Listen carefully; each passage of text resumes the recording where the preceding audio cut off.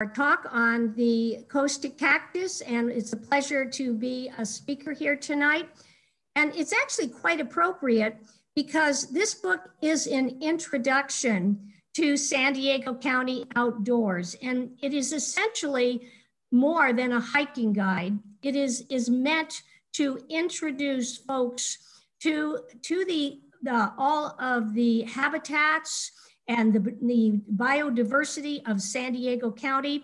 In fact, we have actually 9 habitats that we have in this book. So it's much more than a hiking guide. It is also a field guide, and it's a field guide to over 500 species of plants and animals, and a lot of information on how to really understand and appreciate the outdoors. If you look at the cover of our book here, you'll see some symbols, and these are the 9 symbols that we have chosen to represent the habitats that are found in San Diego County. So again, this is much more than a hiking guide. It is published in partnership with the San Diego Natural History Museum, and it complements an exhibition that is a permanent exhibition at the San Diego Natural History Museum, which is called Coast to Cactus. And it covers the entire county. So we're starting from the coastal area, the inland valleys and mesas, up into the mountain areas and down into the desert. We have almost 300 hikes options within the book, and descriptions of about 250 hikes that are found within this book. So again, it is meant to be a virtual tour of the Coast to Cactus exhibition at the San Diego Natural History Museum. So we call it the virtual tour because you can take it with you. But to start, you really should visit the San Diego Natural History Museum and see the exhibition that is found there on Coast to Cactus. And Jim, can you tell us a little bit about the museum now and its opening, since it's been closed for almost a year, and how folks can visit the museum? It's real exciting. We reopened the museum April 2nd, I think, so just a couple of weeks ago. And you don't need a reservation. However, you probably want to get there a little early in the morning because we do limit the number of people who can be in the museum at any one time. So if you get there a little bit late, you may have to wait till some of the earlier guests leave. But so far, it hasn't been that bad. I haven't heard much about wait times. So I think you can just walk in. If you're a member, you get in for free. If not, then there's I think, a very reasonable charge. Most of the exhibitions are now open. So we're open for business. And I say just come on down. And certainly spend time up in Coast to Cactus. That is just a remarkable exhibit. And I think I could spend the entire day up there. So what we like to tell folks is, visit the museum and then grab your copy of the Coast to Cactus and, come out and visit the outdoors and really enjoy what is outside. And so so this experience is just like going on a Canyoneer walk with Canyoneers. And that's how it was designed to be.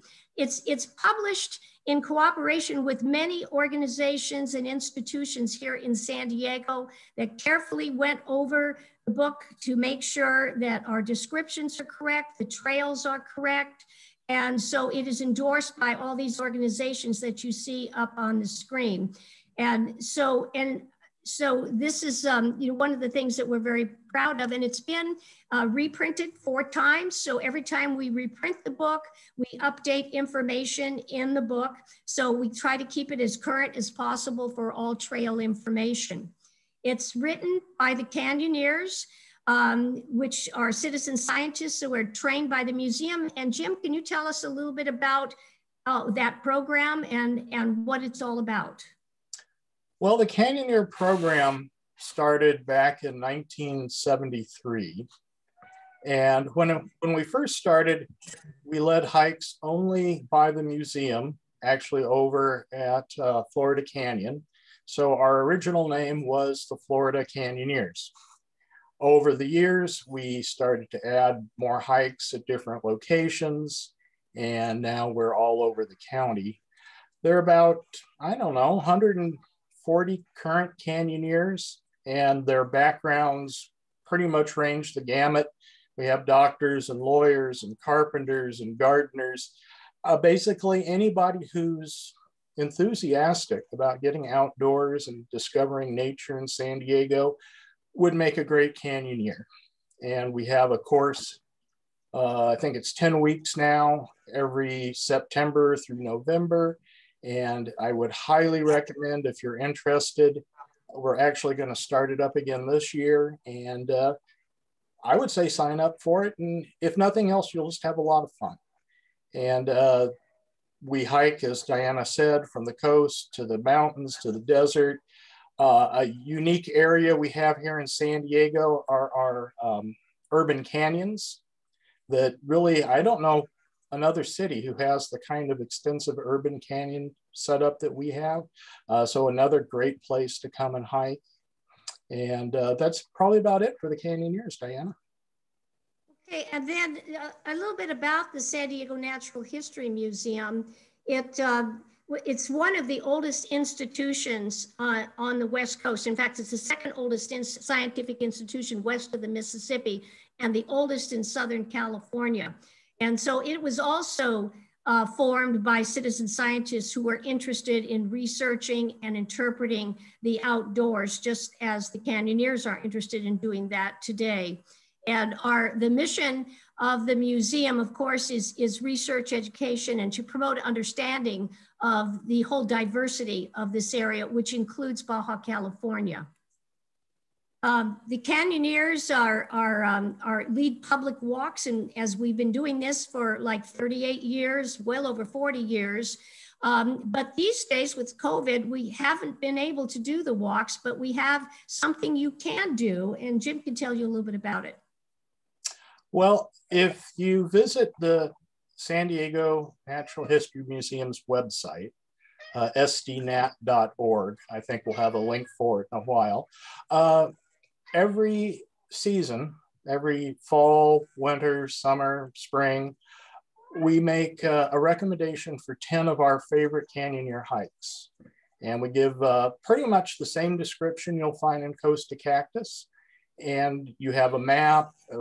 You'll know certain natural history features that you're going to see along the trail, maybe some history of the area in general. So even though you can't hike with us right now, you can still hike with us virtually by taking a look at our 10 favorite hikes for that season. And so one of the things that we do on this hike, we are not fast hikers. We move along the trail, but we're interested in actually teaching folks about what they're actually looking at, what they're seeing. We want them to really look at their surroundings, stop, look, listen, touch, smell, examine, and just to kind of get a feel for the nature and the habitat and how it changes as you go along a trail. So this is important to us, and this is what we want to have folks understand as they do go on the hikes. Now, the book itself is organized by the 4 divisions, and we're calling these divisions the coastal, the inland canyons and mesas, the mountainous areas, which you see in the green, and then the desert areas.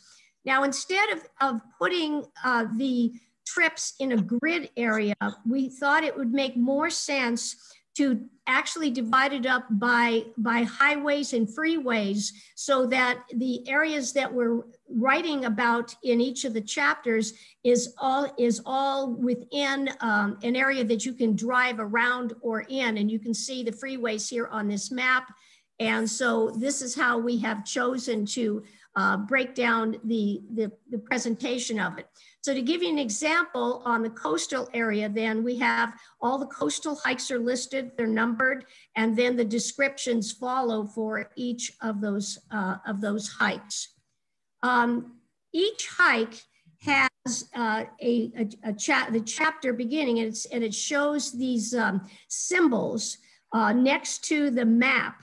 And we have the 9 habitat areas that we describe at the front of the book that are within San Diego County, and you can see them here with each of the symbols.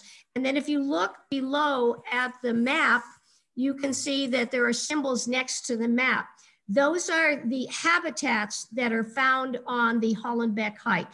So each hike will list the habitats that you will encounter on that hike. And the fun thing then is to try to see how you merge from one habitat to another on a single hike. And so that it begins to show you that the diversity that can be found on each of these trails. And this is the little bit on the 9 habitats that we have identified to describe within the book. And Jim, you want to tell a little bit about each of these? Yeah, and I'll admit I was going to give a more detailed explanation of all of these, but I don't think time's going to allow for that. So let me instead break these down by one of my favorite hikes in that habitat and maybe a couple of the things we might find. So for the beach, salt marsh, and lagoon, my favorite hike in that area is probably Bataquitos Lagoon, which is just up I-5 from here. You've probably all driven past it. And what are we going to find there? Cordgrass, quite a bit of it actually, Spartina filosa, I believe. And certainly we could talk about the birds because that's a great birding area, but not really my area of expertise. So I'll leave that to somebody else at some point. The coastal sage scrub, Tijuana Estuary is a very good example of that. And we have California and Cilia californica, black sage, Salvia mellifera are 2 of the major components for the coastal sage scrub. Grasslands, Barnett Ranch, which I admit is kind of close to where I live, out here in Ramona, is a great example of grasslands. A lot of lupins in areas like that, one of my favorite flowers. Chaparral, Elfin Forest is a great hike for chaparral. We have chamise, we have chaparral candle. So many different plants make up our chaparral. Oak woodlands, the Oak Grove Loop and Mission Trails. And of course, then we have all of our oaks, the Quercus species, Coast Live Oak, Quercus agrifolia, Engelmann Oak, Quercus engelmanni are 2 of the major components. Riparian, Blue Sky Ecological Reserve is a really nice example.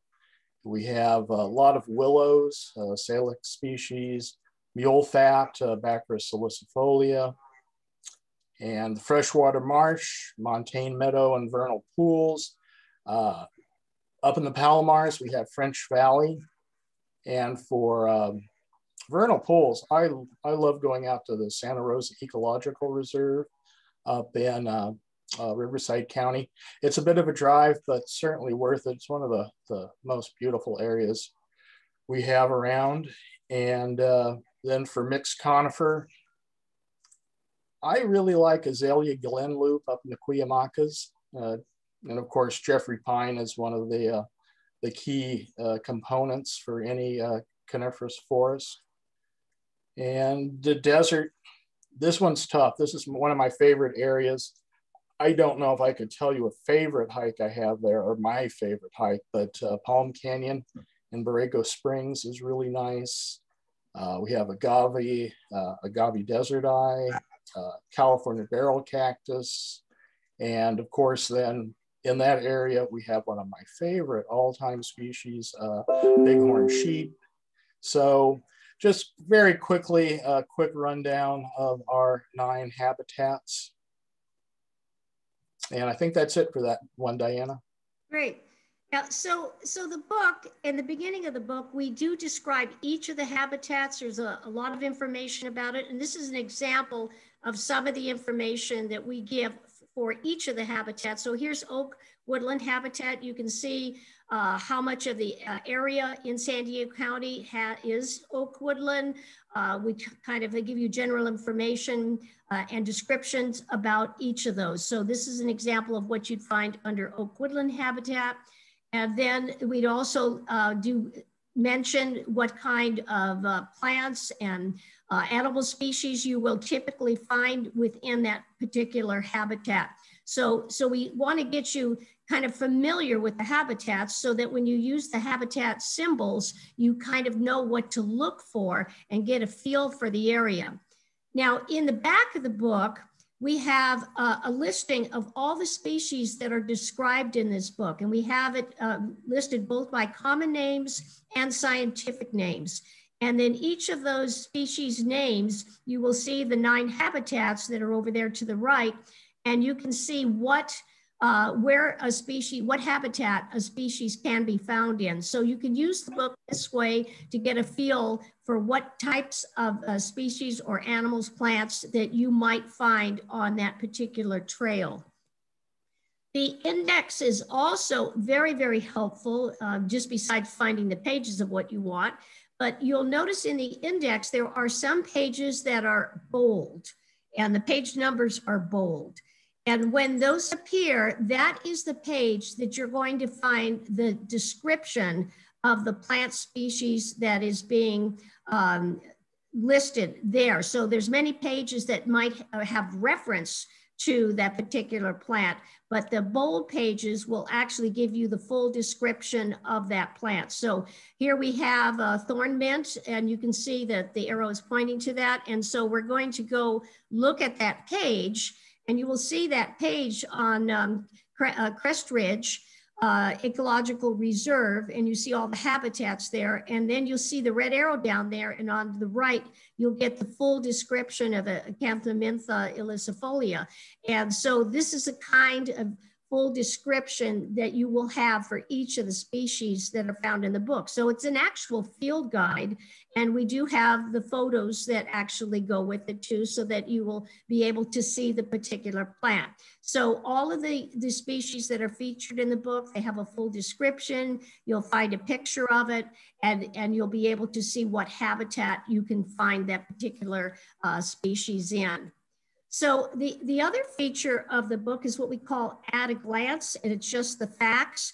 And this gives you all the information that you might want to have for finding the trailheads. And we're especially want to point out the difficulty rating, because often in guidebooks, the difficulty ratings may not be really for the average person. And Jim, you want to kind of talk about how we decided to use the difficulty rating?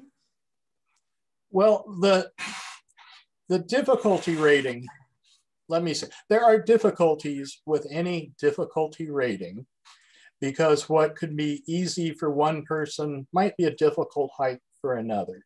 So the best we could do is sort of take an average of all of our knowledge about a particular hike. How easy was it for us? How difficult has it been for people who have joined us on Canyoneer hikes? And we've kind of averaged it all together. And we came out with a scheme of 1 to 5 hikers. So 1 hiker is an easy hike. That's probably going to be flat, well-maintained trail, not very difficult at all. Up to a 5, which would be probably a trail with a lot of elevation gain and loss, maybe a rocky trail.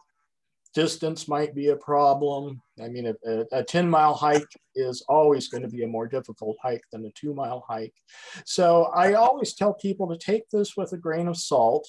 And if you're not sure how difficult a hike is, you know, if we say it was a 1 and you do it and you say, boy, that was really a lot harder, then adjust all of our little hiking symbols up maybe a hiker or 2 for your needs. And the same is true for elevation gain loss. That is a difficult thing to accurately measure. So again, It's more of a thumbnail as to, am I going to be walking up and down a little or a lot or an extreme amount? So don't hold us to, if it says 300 feet, that you're only going to go up 300 feet total. You may go up 100 feet, and then down 200 feet, and then up 100 feet, and down another 200 feet. So with everything hiking wise, you need to make adjustments for your own fitness level, your own ability to maybe handle rough terrain, and just take everything, as I keep saying, with a little bit of a grain of salt. Yeah, and you'll notice on there, there's lots of information that you can use, like what agency are you in? What are the rules about dogs? The trailhead GPS. We've got the Atlas Square, if you want to refer to that, to the San Diego Natural History Museum website, and you can actually take a look and get more information on the particular species that are found within that square. And then, of course, the driving directions for the trailhead. Now, this is an example. Diana, go ahead. Let me make one could we go back to that slide for just, thank you. Something that I did not think would be of much use when we first did this book was the agency. What you see there listed as a bunch of alphabet soup. And in the back of the book, you'll find a listing for what that actually means and more contact information for that agency.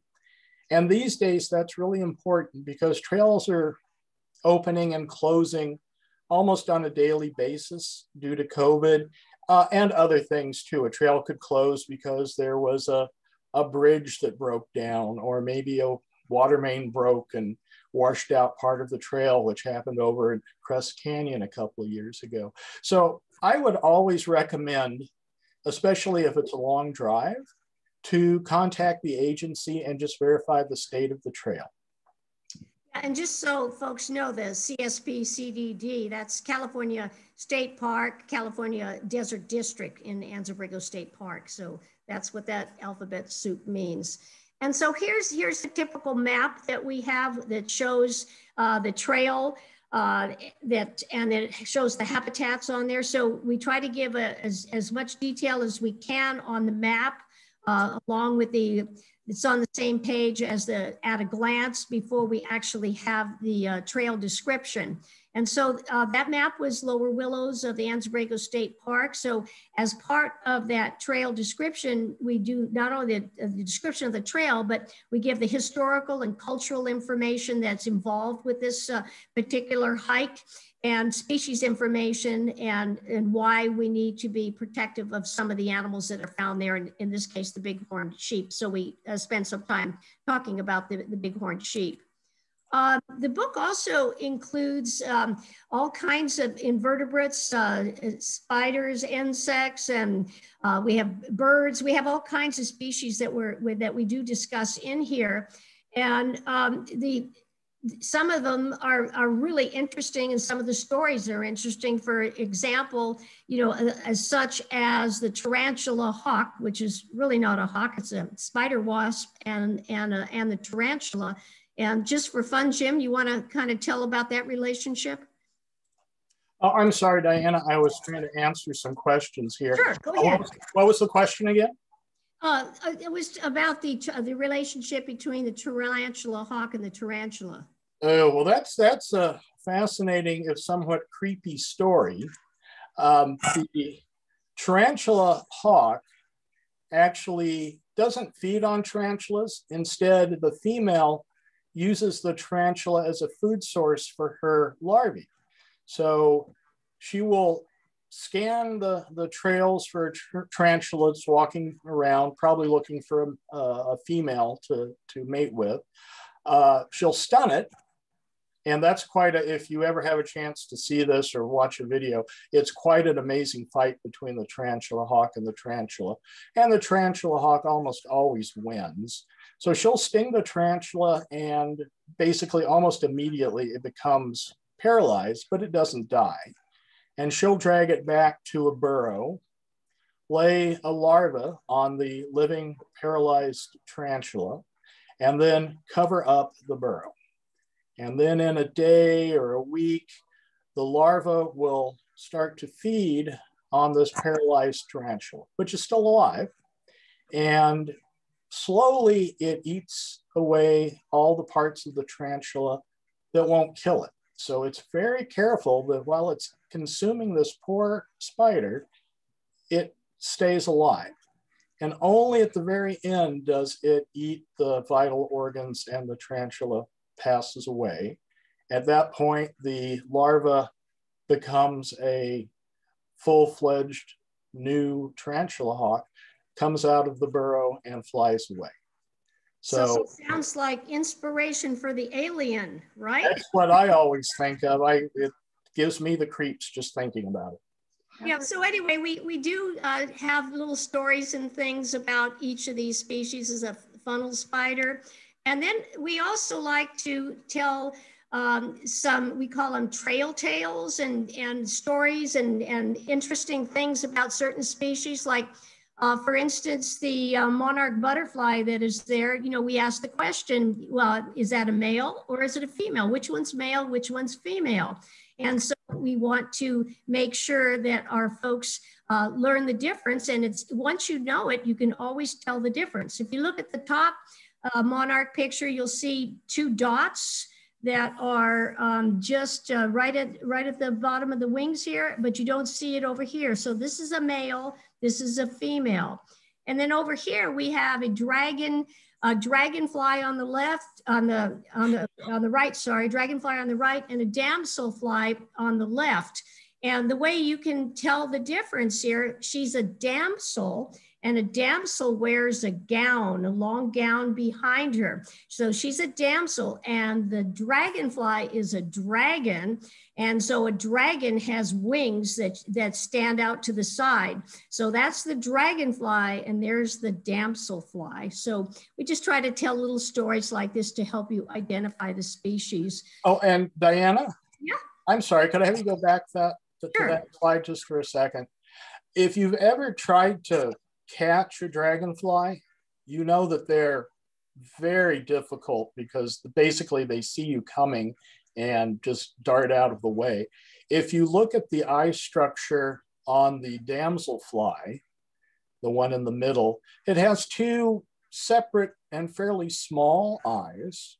If you look at the dragonfly, it has these two huge eyes that are basically touching each other.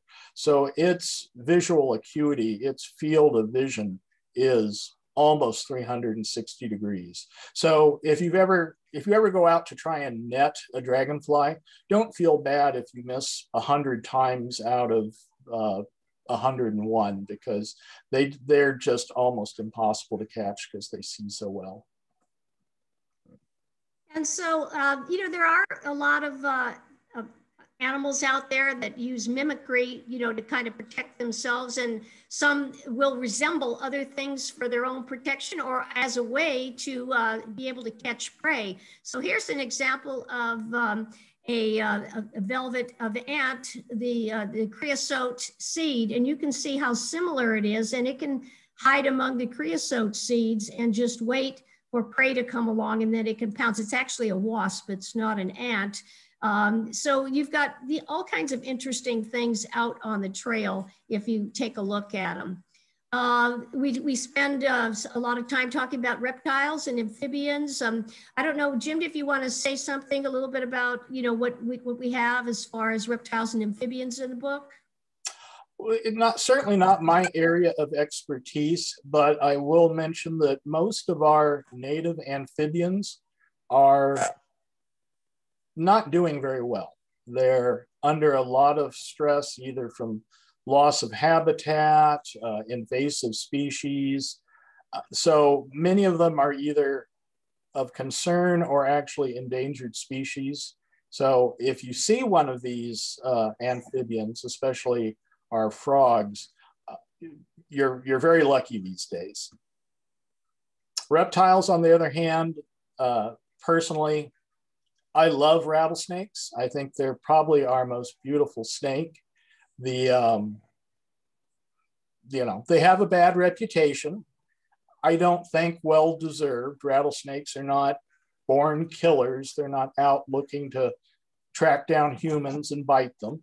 The bite can be serious and certainly needs to be addressed, but in truth, most rattlesnake bites are probably dry bites. So quite often a person will be bitten and they'll have no reaction whatsoever. I would suggest if you are out hiking quite a bit, make sure your insurance is paid up, because rattlesnake venom is incredibly expensive. Somebody told me it's like $4,000 a vial, and people quite often need multiple vials. So you don't want to pay for that out of pocket if you can avoid it.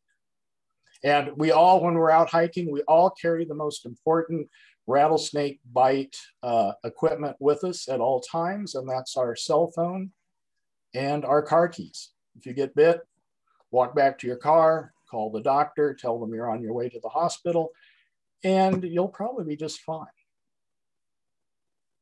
Okay, so we also have a variety of mammals that are in there, and like the section on mountain lions, we're going to talk about, you know, what to do if you encounter a mountain lion, how to deal with that, and some of their habitats where they are, and the way that they live. So we spend time on that. And coyotes really interesting. You know, we have coyotes in virtually every habitat in urban areas also. But it's really interesting in the desert and in other areas, because they'll have a variety of things that they can eat, including plants and seeds. For instance, the coyote has an interesting relationship with the mesquite out in the desert, because he'll eat the mesquite seeds and go somewhere else and defecate. And actually those mesquite seeds need to run through his intestines in order to get moisture. And then when he defecates, it's got fertilizer. So it's the perfect opportunity to grow somewhere else. So that's a kind of an interesting relationship between a plant and a predator. And Diana, I just want to mention, you said coyotes eat a lot of different things.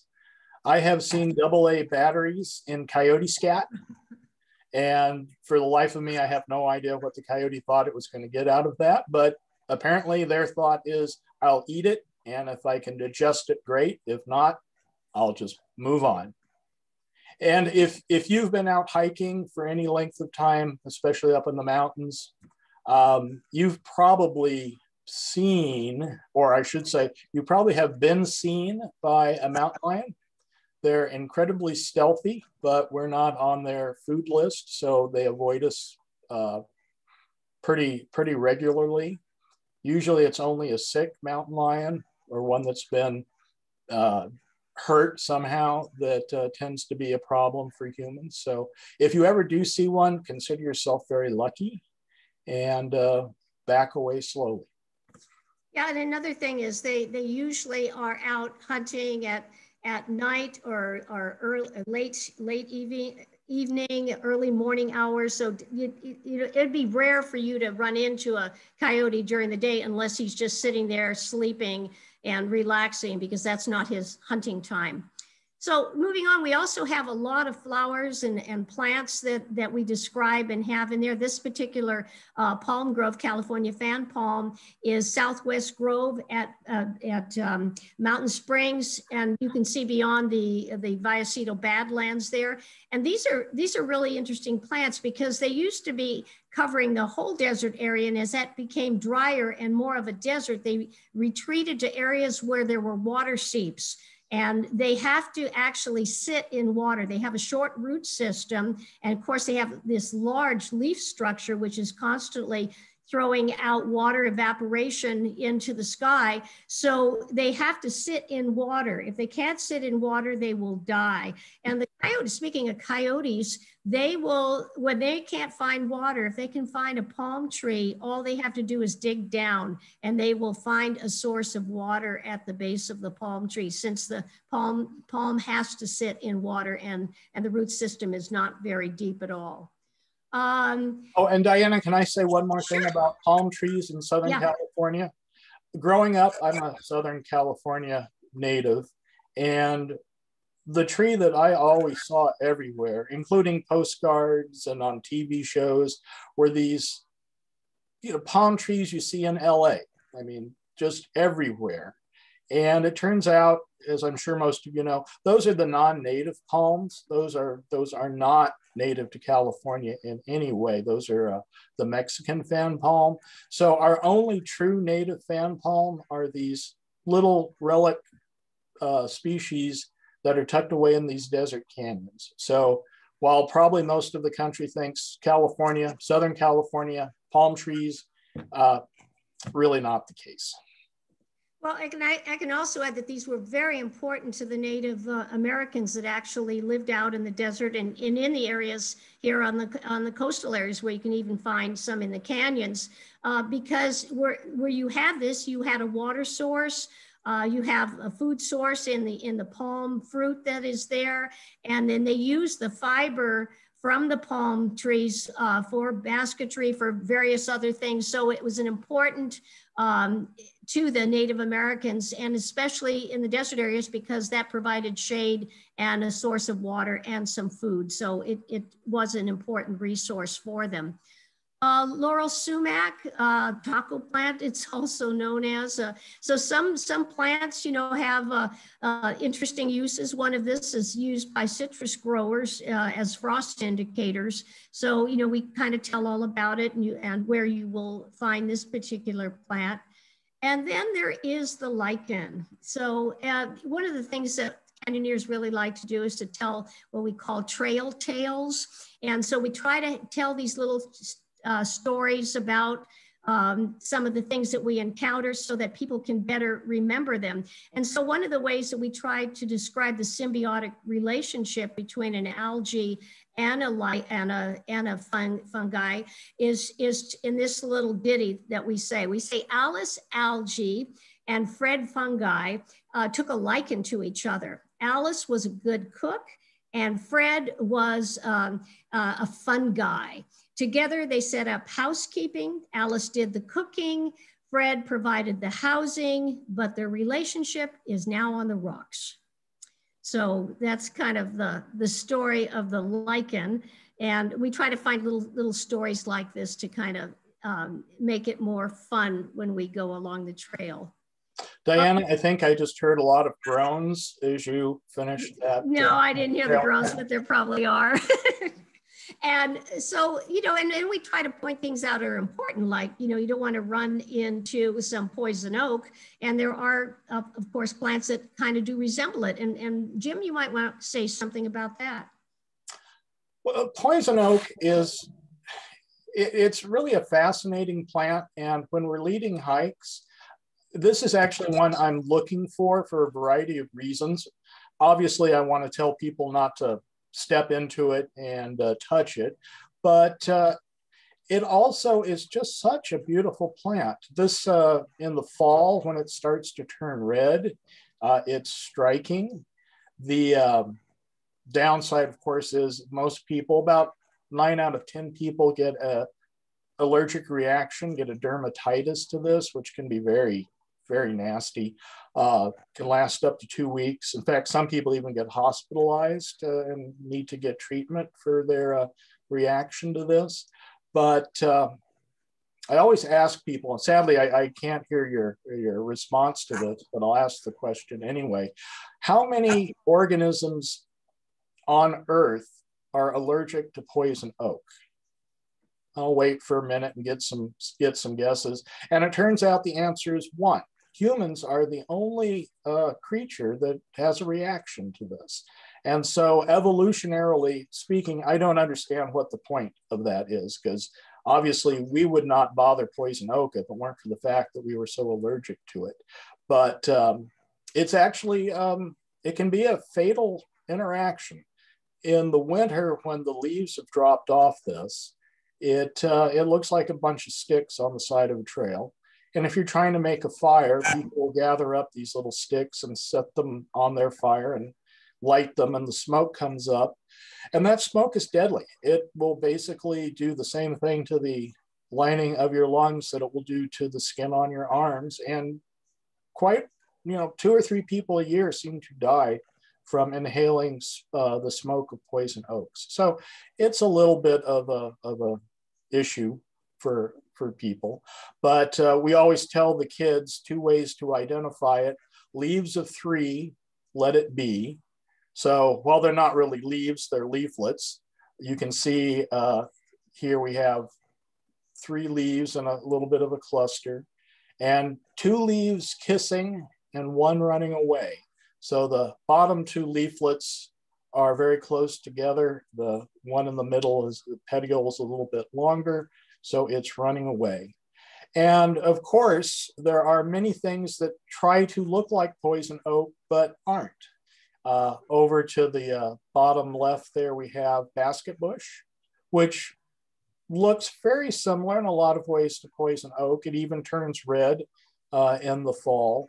And some people think this was the reason that it was believed Native Americans might not be allergic to poison oak, because when the Europeans came into the area, they would see Native Americans using basket bush to make baskets, and they weren't breaking out.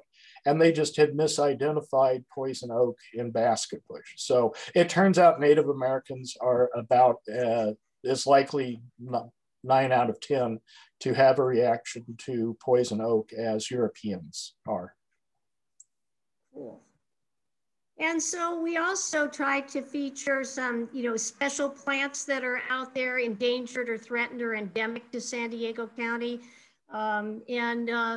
If you want to say a couple quick words on this, so we need to keep on schedule, but how about a couple quick words on some of these plants that we do feature?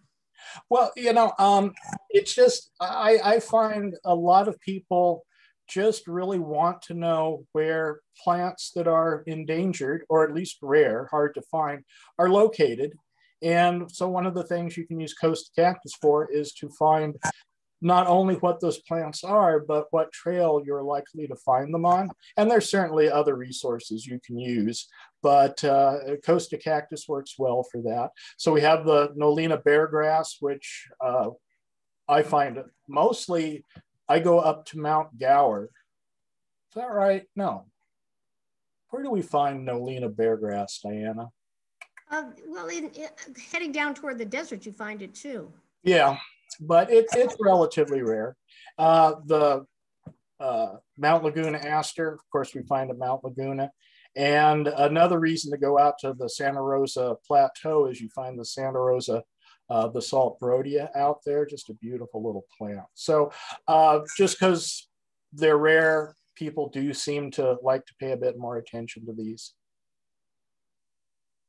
And of course, we have a variety of birds that we do focus on and describe and talk about the habitats they're in, but I'll kind of flip through these real fast, even the osprey that you can find at Lake Murray. And then we have geology. So, we try to give a whole picture of the natural history of the county. This is Lute Ridge out in Anza Borrego. It's along the San Jacinto Fault Zone where you've actually got a right lateral fault. You can hike up here and actually just see the fault line as it extends down from Clark Dry Lake and following up the San Jacinto Fault. So we've got geology, we've got the dragfold. It's now called a dragfold. It used to be called the anticline. And it is the result of a subterranean landslide that had occurred. And this earth movement just kind of hit the wall and kind of curled up like you would have a carpeting curled up, loose carpeting if you kind of pushed it against a wall. And so it's pretty fabulous. And the Anza Borrego State Park is really known for its geology. So we try to describe what these things are, what you're looking at. And so we have a little bit of geology in there. We also have watersheds. So we try to point out where the water emanates from and where it flows down toward the ocean areas. And so, and the whole watershed area, as you can see, that's pictured on here, and it is mentioned in the book. Native Americans. So we try to spend time talking about the kumeyaay that are found in the San Diego area, and also the Cahuilla Shoshonean-speaking Indians. We have a couple trails where there are pictographs or petroglyphs that are found. This is probably the more famous one in Anza-Borrego State Park. It's called the Pictograph Trail, and it's really kind of unusual because it is in Kumeyaay territory, and yet the design is a design that is more typical of Cahuilla Indians. The Kumeyaay design is mainly those that are more anthropomorphic. So it's kind of an indication here of how the two groups kind of mixed together and influenced each other. So this is in Kumeyaay territory, but it definitely has the chevrons and the geometric designs that you find in the Cahuilla territory. So we like to kind of explain some of the habitats and culture of the Indians found in the area, talk about the use of the morteros and the cupules that are found in the rocks, and how they were used for grinding for some of the seeds that they had gathered and collected. So you'll learn about that also. And so the reason is, you know, what's good about this book? Well, there's a bunch of things. One, it does introduce you to the biodiversity of San Diego County. It's a field guide. You don't have to carry a whole bunch of extra books with you. This one describes a lot of the plants that are found there. You have detailed maps and information on hiking. It includes historical, cultural, fun facts. And it's just a great introduction for people that are trying to learn about the county and trying to introduce them. More importantly than that, all of the Canyoneers who wrote chapters and checked on this and did it, we all did this as volunteers. So the royalties from this book all go to the San Diego Natural History Museum. And that money is used for scientific research, for education, and for exhibits. And so every time you buy one of these books, you are certainly supporting the San Diego Natural History Museum. And we always ask, if you find an error or something in there that's not right, please let us know, because on the next printing, we will correct it and we will keep it up to date. And so why are we doing this? Well, we do this mainly because we want people to learn about the area, about the biodiversity of the area. And then as you start to learn it, you learn to love it. And once you start loving something, you want to take care of it. You want to protect it. So the underlying reason for this book is not only to introduce people to it, but to make them conservationists and preservationists. And just like our Senegalese conservationists here, in the end, we conserve only what we love. We will love only what we understand. We will understand only what we are taught. And then finally, for those of you that are watching this, and if you don't have a copy of this book, you can go to the Sunbelt website, because until the end of the month, we have a 20% discount for anyone that wants this book that is part of the Native Plant Society, California Native Plant Society, or anyone who views this program through the end of the month. So take advantage of it, get a discount, support the museum when you do this. And again, we just hope that when you use this book, that it will just kind of help you learn more about the county and appreciate it, and appreciate all of the plants that are out there. And Jim, I don't know if you have some final words that you might want to say. Well, I do want to point out, I think a few people have asked, there is a Kindle version of this book. As far as I know, it's only available on Amazon. So if you go to Amazon and you look up Coast to Cactus, you'll see there's a Kindle version. I think it's like $15. Believe me, it is a lot easier to carry your little Kindle or your iPhone in your backpack than it is this book. So if you want to cut some weight down, get the electronic version. And I just wanted to thank everybody. I've been watching the chat and trying to answer some Q&A stuff. And I just want to really thank everybody for joining us tonight. This has been a lot of fun. And I hope you all got something out of it too. I hope so too. And thank you for inviting us.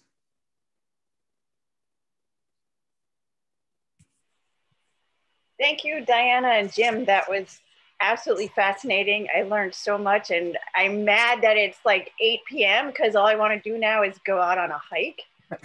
So, Nothing wrong with the night hike. Yeah. Yeah, it doesn't look like there's much moon out there. I don't know. Maybe I will. If anybody has any questions, we can put them in the Q&A. Jim has been very nice and answering people's questions as the presentation was going on. And I will also bring in the Native Plant Society Vice President, Justin Daniel, will come on now. There he is. And if he has any questions also for the panelists. Diana, I think I've seen a couple of questions. There is no code for getting the discount. You basically just go to the... Just go to the website. We have just marked it on our website, 20% off. So actually you could tell anybody that if they want a copy of the book, they could take advantage of it. But we just thought we didn't want to encumber people with a code. So just go on there and it's on 20% off till the end of the month. And the fourth printing, what's the date on that? That's 2020. All right. So that's our most recent. Right. We just printed it a couple months ago. In fact, I think that the shipment arrived, it's actually a shipment arrived in 2021, so just at the beginning of the year.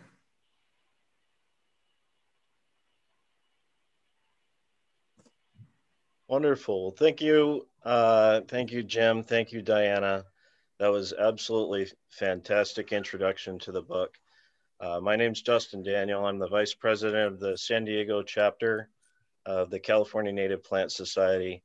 And more importantly, up until COVID, I was the field trips chair and continued to run some field trips. And I have a confession to make that over those 5 years of running field trips, Coast to Cactus has been a bit of a cheat sheet for me, and through a number of additions and selecting great trails. Of course, there's a little more work that goes into that, but you guys have done an extraordinary amount of prep that's useful for everyone, including me. So thank you for that, for sure. And the field trips that CNPS runs, and we're now just barely getting back into it, are more plant-based. Of course, that's habitat, that's vegetation, that's the building blocks of the food web.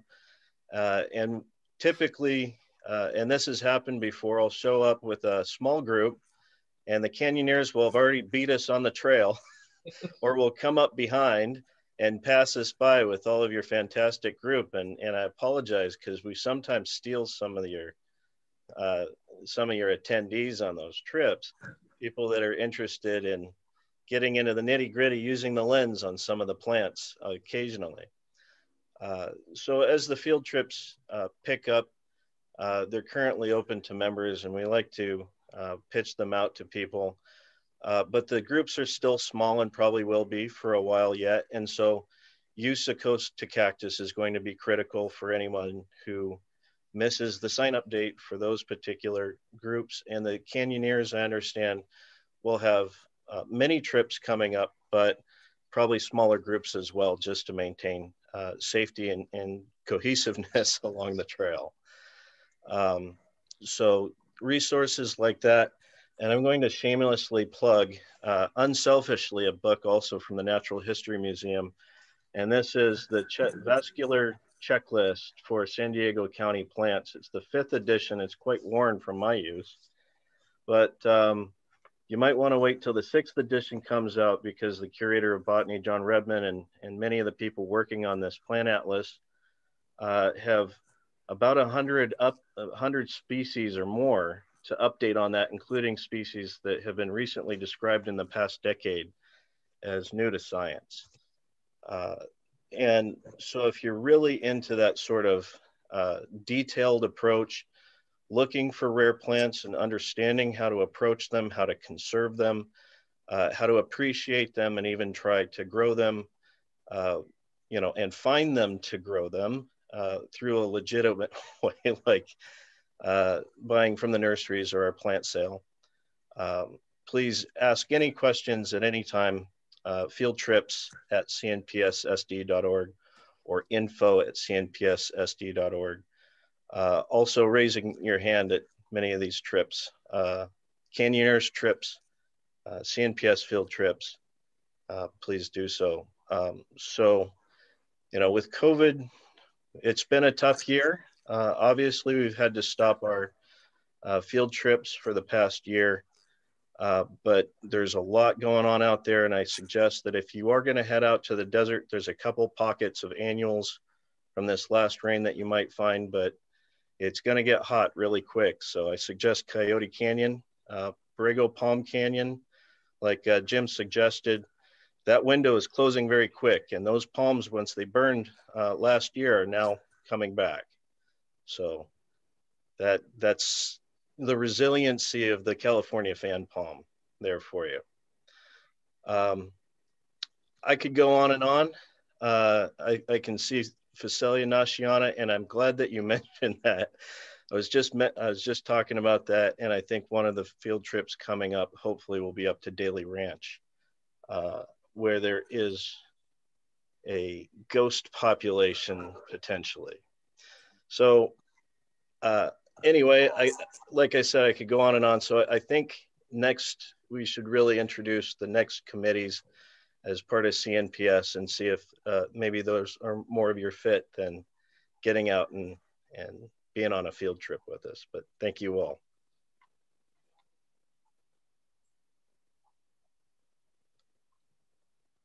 Thank you. Just a reminder that if you want to rewatch this program, or if you want to tell your friends about it to rewatch it, it will be on our Facebook page and our YouTube page, and you can find all the information at cnpssd.org. And hope everybody has a good evening. Thank you so much, Jim. Thank you, Diana. This was a real treat. Thank you.